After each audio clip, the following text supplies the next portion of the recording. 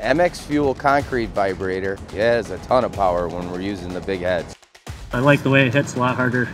I think it does a phenomenal job. Hit pretty good, hit a lot better than the electric one in my opinion. It did have enough power with the 2.5 inch in there. We're not sacrificing anything using the MX Fuel vibrator. Having the strap and the lanyard so that you can just put it on your back really makes our job safer. The MX Fuel concrete vibrator, we get rid of the cord. We don't have those tripping hazards. We can grab it, good to go.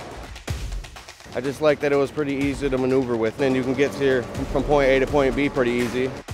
The new Milwaukee concrete vibrator worked really well today. It's 8 degrees out, and I was very surprised with the battery power on how long it lasted. With them lasting as long as they do, we can just keep going around the job. It works perfect. The MX Fuel concrete vibrator is a lot more user-friendly. I love the remote. I just clip it to the side of my pants, on and off right there. Being able to switch from Oztec whips to the Milwaukee whips makes our job a whole lot simpler. It's so much easier with a battery one. It's doing exactly what we want it to do. It's so portable, we don't have to worry about cords, and we can pretty much go anywhere with it. I love it.